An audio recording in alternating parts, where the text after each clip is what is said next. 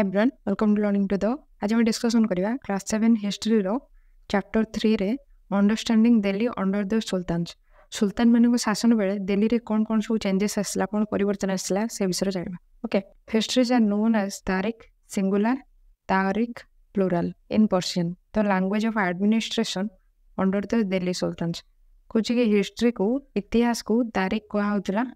एक वचन रे तारीख कहा होतला बहुवचन रे तारीख कहा होतला पर्शियन लैंग्वेज रे इतिहास को तारीख बोली कहला जोटा कि पर्शियन लैंग्वेज को व्यवहार करा शासन करने दिल्ली सुल्तान माने पर्शियन लैंग्वेज को व्यवहार करते शासन पाई ओके पर्शियन लैंग्वेज को शासन और पर्शियन भाषा को व्यवहार करते शासन करने ओके द ऑथर्स ऑफ तारीख वर लॉर्डमेन secretaries administrators poets and courtiers who both recounted events and advised rulers on governance emphasizing the importance of just rule कुछ कि ऑथर जो मान थिले तारीख जो इतिहास जो मान लिखुथिले से मान सब लॉर्ड मैन थिले लॉर्ड मैन कुछ कि जो मानन को लेखा आस्तुला पढ़ी पारुथिले जो माने से मानन को लॉर्ड मैन कुछ को मान थिले सेक्रेटरीज थिले जो सचिव मान थिले एडमिनिस्ट्रेटर्स थिले प्रशासक पोएट कवि कोर्टियर दरबार रे जो मान रहथिले से माने मध्ये थिले मान सब लॉर्ड मैन थिले मानन को लेखा पढ़ा आसुतला ओ both recounted events and advised rulers on governance एवं विभिन्न घटनार वर्णना करथिले सब विभिन्न घटना को से कौन लिखुले भी हिस्ट्री रे इतिहास रे जो लिखुले सब विभिन्न घटना को वर्णना करथिले एवं जे भी शासक थिले से शासन जो परामर्श देथिले को जगह कौन करबा दरकार से भी परामर्श देथिले एम्फासाइजिंग the importance of just rule नियम को गुरुत्व देखि से सब एमती जो तारीख लिखुले भी आउ एडवाइस भी करुथिले रूलर को जे शासक थिले नेक्स्ट कहछि तो circle of justice row circle बा जोटा कहउछ न्याय चक्र फकर ई मुदाबेर wrote in the 13th century कुछ कि फकर ई मुदाबेर 13th सेंचुरी 13 शताब्दी रे लिखि जंदी a king can not survive without soldiers जने राजा सैन्य बिना बचि परबेनी and soldiers can not live without salaries soldier माने सैन्य माने बिना सैलरी रे रहि परबेनी और सैलरीटा कोठ आछि जो रेवेन्यू कर संग्रह होची पिजान्स मानठू कृषक मानठू जो चाषर जो कर संग्रह होची से कर को सैलरी हिसाब रे दिया होची सोल्जर मानक सैन्य मानक कृषक माने केतेबेले रेवेन्यू देबे जदि कृषक माने से निज खेत चाष कर तो से कौन कर दौरान जितेबले कि से खुशी थे और प्रस्परस थे समृद्ध जितेबले हेबे से खुशी रहे तो से ही कर देवे this happens when the king promotes justice and honest governance केतेबेले से खुशी रहे समृद्ध हे जितेबले कि जे राजा अच्छा से न्याय देवे जो न्याय देवा कथा न्याय देवे और ऑनेस्ट गवर्नेंस ठीक रे शासन करेंगे से ही कौन से कृषक मैंने खुशी रही से कर देवे से कर सैन्य मान को सैलरी दिहब दरमा दिहब और सैन्य मान जुग हे राजा रही पारे ओके राजा बंची पारे कुछ कि राजा निर्भर कर सैन्य मान सैन्य मान दरमा निर्भर कर कृषक मान जो कर संग्रह हो कृषक मैंने केतेबेले कर देवे जितेबले कि से खुशी रहे समृद्ध हे ओके से केतेबेले खुशी रहे जितेबले कि राजा ठीक भाव में शासन करेंगे न्याय देवे ओके नेक्स्ट ये कह कि do you think the circle of justice is an appropriate term to describe the relationship between the king and his subjects कुछ तुम भावुच कि राजा और प्रजा मान सब्जेक्ट्स प्रजा राजा और प्रजा मान भीतर जो संपर्क अच्छी से बुझाई जो सर्कल ऑफ जस्टिस कहा न्याय चक्र यहाँ गोटे ठीक शब्द बोली तुम भावुच कि क्वेश्चन कर नेक्स्ट कही keep the following additional details in mind the author's of तारीख lived in cities mainly Delhi and hardly ever in villages कुछ कि सब तथ्य भी मन रखिद कि जो मैंने तारीख ऑथर अच्छा इतिहास जो मैंने लिखिं से मुख्यतः सिटी में रोते सहर मानक रोते मुख्यतः दिल्ली में ही रोते and hardly ever in villages village रे को हार्डली कहीं जदि रोथे ना मोस्टली समस्त रोते कौटी दिल्ली में रोते सहर में रोते and they often road there histories for sultans in the hope of rich rewards साधारणतः से जो हिस्ट्री लिखुले इतिहास लिखुले से सुल्तान मान प्रशंसा सब लिखुले जहाँद्वारा कि भल पुरस्कार मिल these authors advise rulers on the need to preserve an ideal social order based on birth rate and gender distinction ये जो ऑथर मैंने जो मैंने लिखुले से सब राजा को उपदेश देते कि गोटे सामाजिक श्रृंखला एमती कि जितेबाला कि कौन भी शासन जो होचे जन्म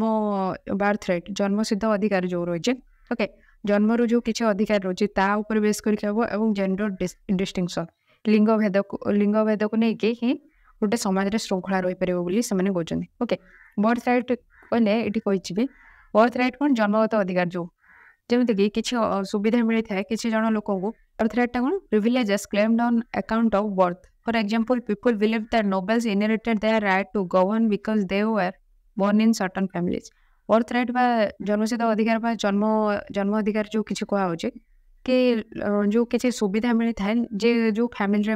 ଜନ୍ମ ହେଇଛି ଯେମିତି ରାଜାଙ୍କ ପରିବାରରେ ଯୋଉମାନେ ଜନ୍ମ ହଉଥିଲେ ସେ ସମୟରେ ସେଇମାନେ ହିଁ ରାଜା ହଉଥିଲେ ଓକେ ଏଇଟା ଗୋଟେ ସେମାନଙ୍କୁ ପ୍ରିଭିଲେଜ ମିଳିଥିଲା ସେମାନଙ୍କୁ ଏଇଟା ସୁବିଧା ମିଳିଥିଲା କି ସେଇ ବଂଶରେ ସେ ଜନ୍ମ ହେଇଛନ୍ତି ସେଇଟା ତାଙ୍କର ଜନ୍ମର ଅଧିକାର ରହୁଛି ଓକେ ଉଦାହରଣ ବି ସେଇଟା କହିଛି ଯୋଉ ସବୁ ଉଚ୍ଚ ବଂଶର ଲୋକ ଥିଲେ ସେମାନେ ସେଇ ଯୋଉ ବଂଶରେ ଜନ୍ମ ହେଇଛନ୍ତି ତ ସେମାନଙ୍କୁ ଶାସନ କରିବାର ଅଧିକାର ମିଳୁଥିଲା ଓକେ କାହିଁକି ନା ସେମାନେ କିଛି ଗୋଟେ ସ୍ୱତନ୍ତ୍ର ପରିବାରରେ ଜନ୍ମ ହେଇଛନ୍ତି ସେଥିପାଇଁ ସେମାନଙ୍କୁ ସେ ଅଧିକାର ମିଳୁଥିଲା ଏଇଟା ସେମାନେ କ'ଣ ଯୋଉ ଅଥର ମାନେ ଥିଲେ ଯୋଉମାନେ କି ତାରିଖ ଲେଖୁଥିଲେ ସେମାନେ ଏଇ ପରାମର୍ଶ ରାଜାଙ୍କୁ ଦଉଥିଲେ କି ବର୍ଥ ରାଇଟ୍ ହିସାବରେ ଜନ୍ମଗତ ଅଧିକାର ହିସାବରେ ହିଁ ଶାସନ ହେବା ଦରକାର ଯୋଉମାନେ ରାଜବଂଶରେ ଜନ୍ମ ହେଇଛନ୍ତି ସେଇମାନେ ହିଁ ଶାସନ କରିବା ଦରକାର ସେଇ ବେସିସ୍ରେ ସେମାନେ ପରାମର୍ଶ ଦେଉଥିଲେ ଆଉ ଗୋଟେ ଜେଣ୍ଡର ଡିଷ୍ଟିଂସନ୍ କହିଛି ଲିଙ୍ଗଭେଦ କ'ଣ ଯୋଉ ମେଲ୍ ଫିମେଲ୍ ପୁରୁଷ ଆଉ ମହିଳାଙ୍କ ଭିତରେ ଗୋଟେ ପାର୍ଥକ୍ୟ ରଖୁଥିଲେ କି ପୁରୁଷମାନେ ହିଁ ଶାସନ କରିବେ ମହିଳାମାନେ ଶାସନ କରିପାରିବେନି ମହିଳାମାନେ କ'ଣ ପୁରୁଷମାନଙ୍କ ଅଣ୍ଡରରେ ରହିବେ ଯେମିତିକି ଏଇଠି କହିଛି ଲିଙ୍ଗଭେଦରେ social and biological differences between women and men usually these differences are used to argue that men are superior to women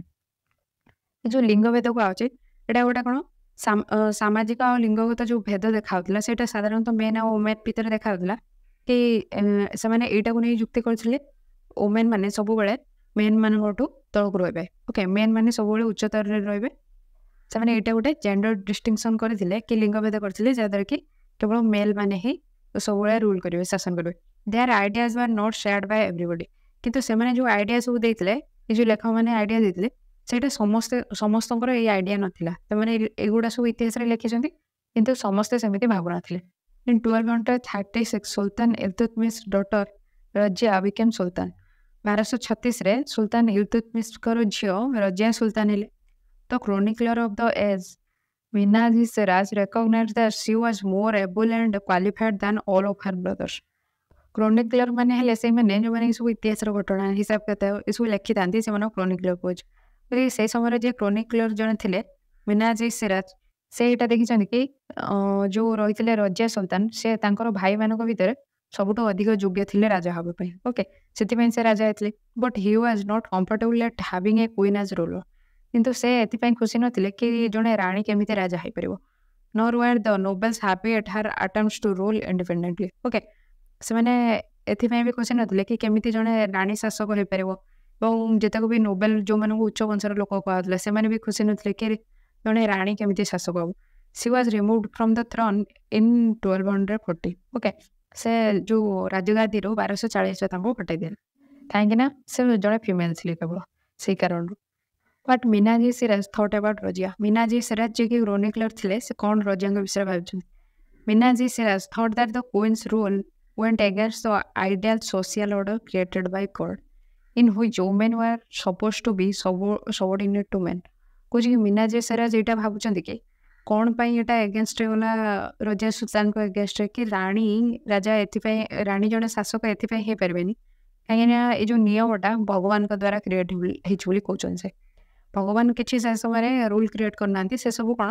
ଲୋକମାନେ ହିଁ ସବୁ ରୁଲ୍ କ୍ରିଏଟ୍ କରୁଛନ୍ତି ଯେଉଁଟାକି ସେମାନଙ୍କ ସୁବିଧା ହେବ ସେଇ ହିସାବରେ ରୁଲ୍ କ୍ରିଏଟ୍ କରୁଛନ୍ତି ଏଥିରେ ଆମେ ଦେଖୁଛନ୍ତି କି ଯେତେକ ବି ସବୁ କ୍ରୋନିକ୍ଲର ଅଛନ୍ତି ଲେଖକ ଅଛନ୍ତି ସେମାନେ ଯେଉଁ ସବୁ ରୁଲ୍ସ ଲେଖିଥିବେ ଏଇଟା କ'ଣ ସେମାନଙ୍କ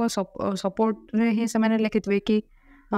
ମେନ୍ ମାନେ ହିଁ ରୁଲ୍ କରିବେ ସେମାନଙ୍କ ଅଣ୍ଡରରେ ହିଁ ସବର୍ଡିନେଟ୍ରେ ଓମେନ୍ ମାନେ ରହିବେ okay in which women war suppose two B subordinate two main ସେ ଭାବୁଛନ୍ତି କି ଓମେନ୍ ମାନେ ସବର୍ଡିନେଟ୍ ହେବା କଥା ମେନ୍ ମାନେ ଓକେ ତାଙ୍କର ତଳେ ରହିକି କାର୍ଯ୍ୟ କରିବା କଥା ହି therefore asked in the register of God's creation since her account did not fall under the column of men how did she gain from all of her excellent qualities ମିନାଜି Siraj ଯିଏ ଅଛନ୍ତି ସେ କହୁଛନ୍ତି କି ସେ ଭାବୁଛନ୍ତି ଭଗବାନ ଗୋଟେ ରେଜିଷ୍ଟର କରିଛନ୍ତି ଯୋଉଥିରେ କି ମେନ୍ କଲମରେ ରଜିଆ ସୁଲତାନ ଆସୁନାହାନ୍ତି ତ ସେଥିପାଇଁ ସେ ଶାସକ ହେଇପାରିବେନି କାହିଁକିନା ସେ କହୁଛନ୍ତି କି ମେନ୍ ମାନେ ହିଁ କେବଳ ରୁଲ୍ କରିପାରିବେ ଗଡଙ୍କର ରେଜିଷ୍ଟର ହିସାବରେ On her inscriptions and coins, Razia mentioned that she was the daughter of Sultan Iltutmish. Rajia ଯେତେବେଳେ ଶାସକ ଥିଲେ ସେତେବେଳେ ସେ ଯେତେକ ବି ତାଙ୍କର କଏନ୍ସ ସବୁ ତିଆରି ହେଇଥିଲା ମୁଦ୍ରା ତିଆରି ହେଇଥିଲା ଇନସ୍କ୍ରିପ୍ସନରେ ଯୋଉ ପଥର ଖୋଦା ହେଇକି ଯୋଉ ଲେଖା ହେଇଛି ସେଥିରେ ସେ ମେନସନ୍ କରିଛନ୍ତି କି ସେ ସୁଲତାନ ଇଲତୁତମିଶଙ୍କର ଝିଅ ବୋଲି। This was in contrast to the Queen Rudrama Devi 1262 to 1289 of the Kataka dynasty of Warangal, part of modern Andhra Pradesh. कौच कि एटा टोटल ऑपोजिट ऑफ रुद्रमा देवी। रुद्रमा देवी जड़े राणी थे काटक्य डायनास्टी, काटक्य राजवंश जोटा कि वारंगल रे अच्छी, सेटा एबे आंध्र प्रदेश रो गोटे अंश। सेठी जो राणी थे रुद्रमा देवी से कौन टोटली ऑपोजिट करथिले। कौन ऑपोजिट करथिले कि रुद्रमा देवी तांकर ना को चेंज करथिले, जतक भी इनस्क्रिप्शन थिला पत्थर खोदाई जो लिखा हिला सेतरे से तांकर निज ना को चेंज करथिले एवं एमिति प्रिटेंड करथिले कि दर्शाइथिले कि से जणे मेन बोली। ओके, कहीं मेनली से एते फैसिलिटी मिलू नथिला वुमेन मानक शासन करिया पे, तो से प्रिटेंड करछन कि से जणे मेन बोली। अनदर क्वीन दिदा रूल्ड इन कश्मीर 980 रो 1003। आउ जणे रानी जे कि दिदा शासन करथिले कश्मीर रे 980 रु 1003 पर्यंत। तांकर जो टाइटल उपाधि थिला जोटा कि दिदा कहउछंती, एटा आछे कोथिरु दीदी और एल्डर सिस्टर। ओके, बड़ भौणी को जो कहंती दीदी बोली सेइथिरु तांकर टाइटल दिया जी दिदा। And obviously affectionate term given to A love ruler bye her subjects. बुझी कि एटा प्रजा मानक द्वारा गोटे स्नेहरे तांको ना दिया टाइटल दिया दिदा बोली। Express मीना's idea in your own words. Do you think Rozia shared these ideas? Why do you think it was so difficult for women to be a ruler? कहे कि मीना ए जो आइडिया से प्रेजेंट कर तुम निज वर्ड में तुम लिख तुम कौन भावुच कि that Razia share this idea. जहाँ मीना जी सीरियस भावुं जहाँ लिखिं से कौन रजिया सुल्तान सेम थिंकिंग थिला कि समान से भावुले कि तुम भावुच कि why do you think it was difficult for a women to be ruler. तुम कौन भावुच कि जड़े महिला को शासक होगापी अधिक कठिन होता। ओके, से लिख। नेक्स्ट कही A closure look administration under the खलीसन Tughlaq. आम नेक्स्ट क्लास पढ़ा। या पूर्व यार पूर्व पार्टर वीडियो हो सारी तार वीडियो स्क्रीन रे चेक कर पार कि वीडियो डिस्क्रिप्शन रे चेक कर पार कि चैनल प्ले लिस्ट रे क्लास 7 हिस्ट्री प्ले लिस्ट रे चेक कर पार। ओके, यदि वीडियो हेल्प ले तो वीडियो लाइक करें, चैनल को सब्सक्राइब करना करने। सब्सक्राइब बटन रो साइड रे बेल आइकन रो ऑल नोटिफिकेशन प्रेस कले जो नुआ वीडियो आस नोटिफिकेशन मिल और फ्रेंड मान जूनियर सीनियर जहाँ भी दरकार अच्छी चैनल को वीडियो शेयर करें। Okay, thank you, thanks for listening.